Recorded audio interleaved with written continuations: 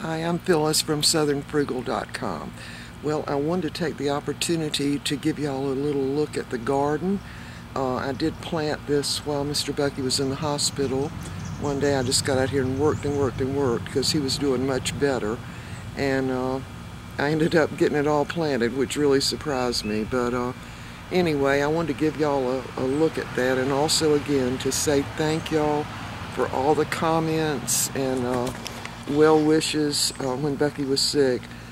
I just really appreciate it so much. It's just good to know that y'all are out there. It really is. It's just great to know, and such wonderful people.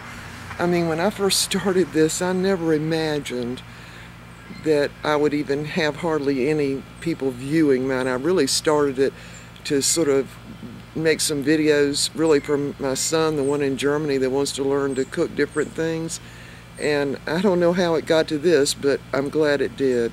So anyway, some of the stuff in the garden's coming up. Now, I wanted to film today because we had some clouds, and it's a lot better to film outside when it's cloudy for some reason. But anyway, I'm going to turn this around and show y'all we got a few things coming up. Alright, so here it is. I laid off the rows a little bit different this year. Now usually when you're in an area that's you know, as hot as it gets here in South Carolina, you don't plant anything up on a little ridge. You plant everything down in the little gully.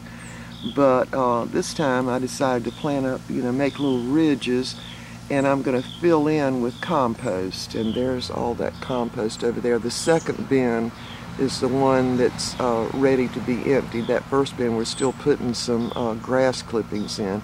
You can see the fig tree, we cut it all back last year because it had just gone crazy wild. But it'll be okay, it'll still come back. Alright, so the first row here, I want to give you a close-up. This is the lettuce, and it's the same kind of lettuce that I had not last year, but fall before last. And we ate off that lettuce like all winter long. It really saved us a ton of money. Now the second row, this is kale, and it's just barely coming up. So see, what I'm going to do is fill in right in here with all the compost and kind of pull it up, you know, to the row, because we've got a lot of compost in there. And this next row, I don't know what that is. I've got my little sheet in the house. I don't know what that row is, but I do know what these last three rows are. They are speckled butter beans, which is probably my most favorite of all vegetable. Now, all around the garage, sort of somewhat in the shade, that's cilantro that I planted last fall, right by my neighbor's garage. And the reason I planted it there is because so it would get some shade, you know, because cilantro really likes cooler weather than what we have here. But you can grow it great in the winter time. And so I also planted some little onion seeds all around where the kale is also. Now back here, this year we're not having as many tomatoes as we have in the past. Now already the sun's come out and I can't see my screen, so hopefully I'm filming the tomato plants. We cut back the lantana, which is over behind over there. And then that green is just border grass. Anyway, we got a little fence to keep the dogs out because I don't want dog poop in my garden. Alright, so these are going to be some beefsteak tomatoes here, and then I've got several tomatoes vines, I think 4 of them over there by that little connecting fence there. So let's walk back here and we will look at the cucumbers. Now these are the hybrid cucumbers that are coming up already, and I am going to water just a little bit today. So right in here, there's a little one coming up, and there's one, and there. So what I have to do is put out some slug bait, because, turn it back around, in our area the slugs are terrible. They are just terrible. Now I've got an organic garden, so what I do is put the slug bait, let me sit back down, I'm already tired today, what I do is put slug bait on the very outside perimeter of the garden. And I've been doing that for several years, and that way I don't get any slugs in the garden, and I don't have to put it up close where the plants would possibly get into it. So that's what we do. I put it around the perimeter of this fence right out here, all around. So last year we didn't have any slugs. Now, one of the things I used to do is put out, it's really hot out here, y'all, and very, very humid, so we're going to have some storms tomorrow, I'm sure.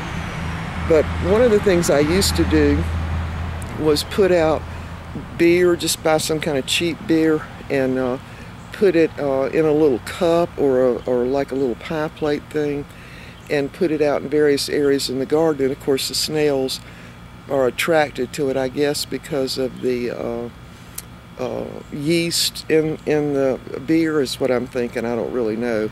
But anyway, they will come and, you know, go in the cup or the little pie plate thing, and of course they get drunk and drowned, I guess. But what I found is that really attracts snails, I mean not snails, but slugs that wouldn't have been there ordinarily, you know what I'm saying? I mean, I think they were coming from yards next door to come get the beer. So anyway, I think it's been 3 years now. We've been putting out the slug bait just a little bit all around the perimeter, and I put it out maybe in the course of the summer about 3 times, and we never have any slug problem that way. But before, I had slugs, and a slug pretty much will eat anything green.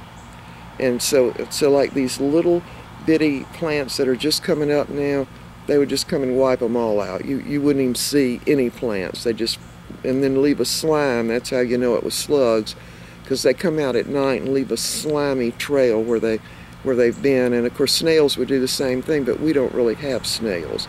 Now what I do have is we have got, I think, a couple of moles, and I think we've had them for a number of years, and I don't really mess with them. What they do is the moles eat earthworms, and they do, I guess they probably harm some roots too, but they don't really eat the roots. They're after the earthworms, and we have got tons of them out here. Ever since we started doing the organic gardening, the garden is just, anytime you put the shovel in, earthworms come up. So, and that's a good thing. So, of course, we've also got gnats here now too. But anyway, I see a little place. See if y'all can see that on the camera. Can y'all see that little place? Let's see, it's right there. All right, that's from a mole. And I haven't really noticed them hurting the garden in any way, really, you know?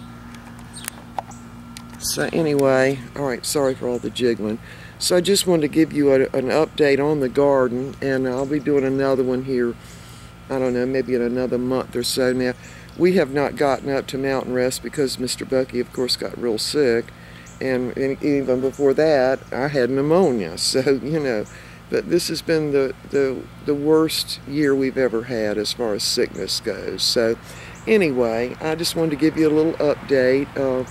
Mr. Bucky still really can't do anything outside for sure, and I have to like mow the lawn and do all of his chores. He kind of doesn't like that, but he's still weak, but he's definitely better. I can see an improvement every single day. So anyway, that's the little update. That's all I got. The lettuce and the kale and the cucumbers are coming up, but I am remembering I did plant some Swiss chard, so that's in one of those rows in the middle, because they said in the on the little thing that it would tolerate some warm weather. So I'm thinking, okay, well, I'm going to give it a try. And I did get a bunch of seeds to plant up in Mountain Rest.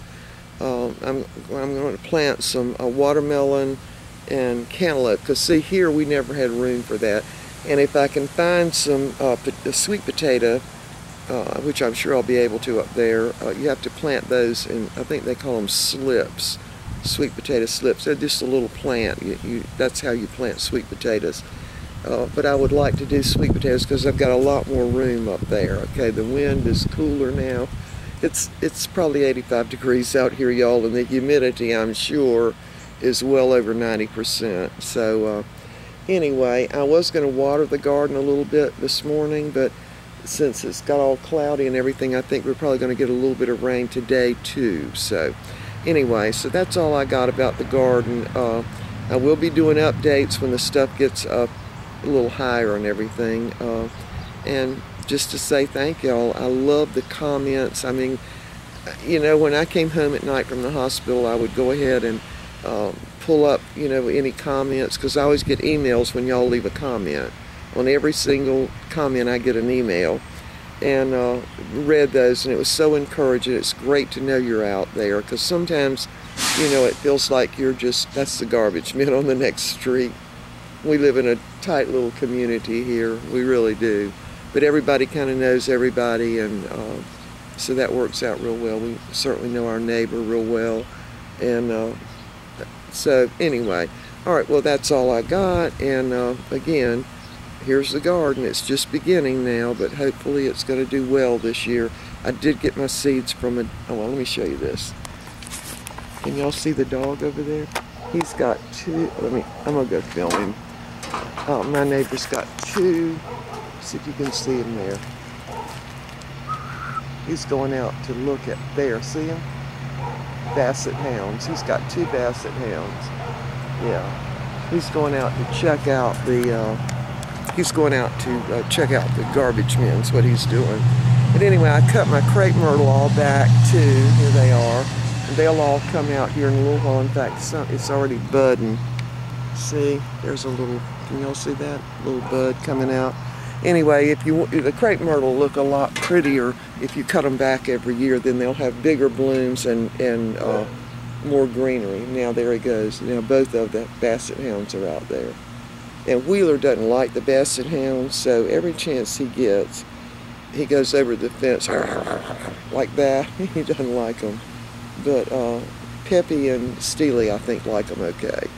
Anyway, okay, well, that's all I got. The clouds are really gathering now, so some rain will get some of the pollen out of the air, water my garden, and just generally clean the pollen off everything, including the cars. They were so bad. The cars looked chartreuse. They did. They looked chartreuse. The pollen was so bad. Anyway, we'll see y'all next time.